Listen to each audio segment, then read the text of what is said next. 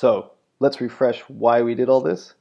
We had this expression that was up here that we had solved to at this point, and that we were going to see that this integral, because our next step at this point is to integrate this expression, would be somewhat challenging because we have this denominator that has this polynomial. We have this a naught minus x times b naught minus x. That would be challenging. And so what we decided to do was to split it up into two pieces, so that we would then have a slightly simpler set of denominators to have, or slightly simpler integrals to be able to evaluate. And that's what we ended up doing here, is that we then determined what the common fractions were so that we can write up this separated expression. So if we start at that one expression that we had that we're trying to separate, we have this dx, the concentration of a naught minus x times the concentration of b naught minus x, and that's equal to kf dt.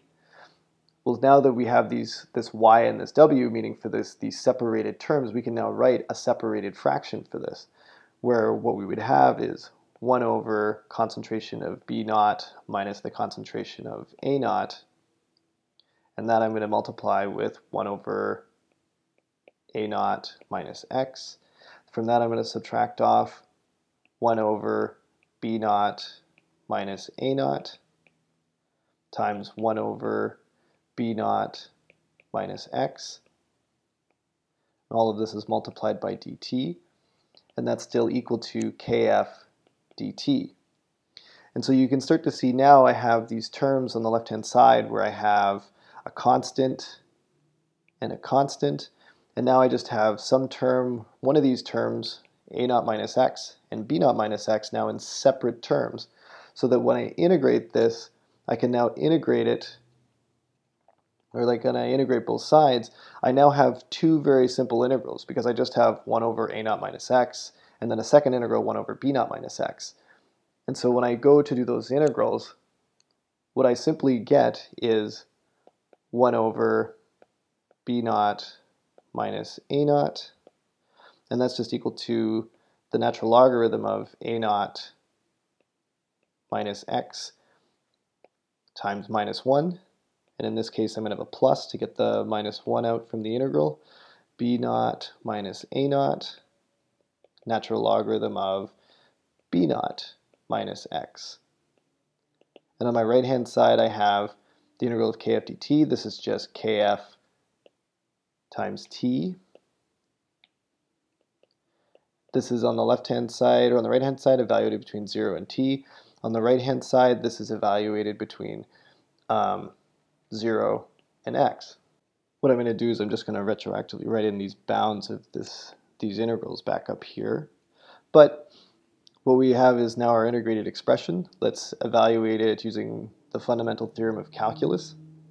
What that means is that over here on my left-hand side, I'm going to have minus 1 over b naught minus a naught, the natural logarithm of a naught minus x,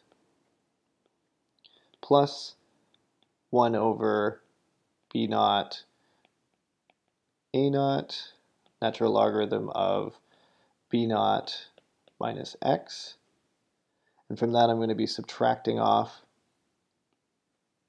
minus 1 over b naught minus a naught times the natural logarithm of a naught, because now this is where x is equal to 0. And to that I'm going to add 1 over b naught minus a naught, natural logarithm of b naught, because then again this is where my x is equal to 0.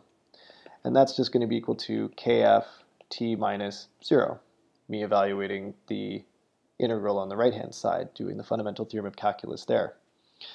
So here what I'm going to do is I'm going to start to multiply through my minus sign, so that becomes a plus, this becomes a minus. And so what I have now is 4 terms that are exactly the same out front, this 1 over b naught minus a naught, so that I'm going to distribute out.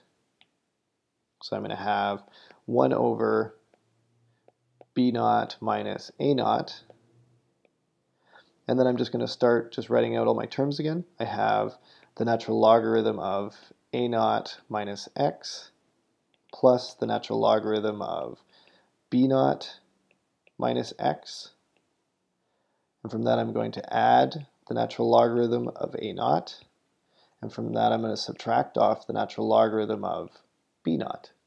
Continuing on, writing down the right-hand side, I just have kf times t.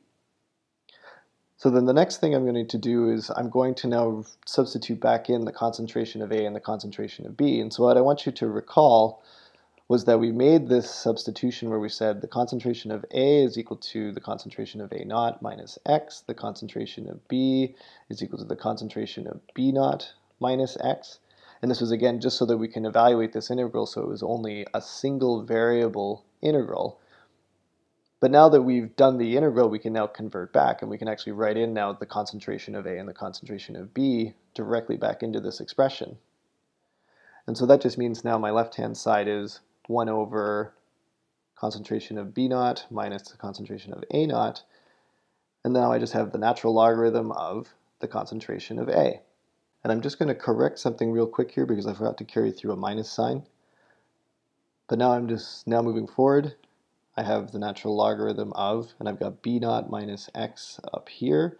And so that again, that's just b. Just like over here, this concentration of a naught minus x, that was the concentration of A. So here I have the natural logarithm of the concentration of B plus the natural logarithm of the concentration of A naught minus the natural logarithm of the concentration of B naught, and that's equal to kft. Finally, what I'm going to do is I'm just going to group together these natural logarithm terms using, if I'm subtracting, then they become denominators. If they're adding, they become numerators. So I have 1 over the concentration of B naught minus the concentration of A naught. And that's going to be then multiplied by the natural logarithm of all the positive ones. Well, I have a positive one here, and I have a positive one here. So on top, I'm going to get concentration of B times the concentration of A naught. And then I've got a negative term here and a negative term here. And so that I'm going to then divide by the concentration of A times the concentration of B naught.